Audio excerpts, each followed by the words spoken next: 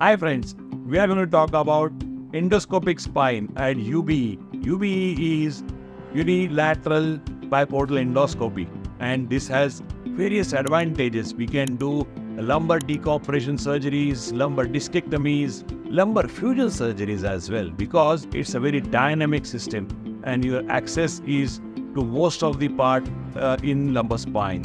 You also can access the foraminal and extraforaminal region via UBE. The para approach can be useful.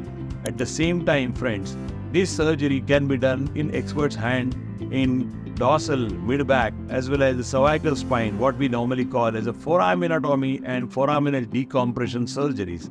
So this is the future, and all of us need to understand and discuss with your doctor before undergoing this treatment. Thank you once again.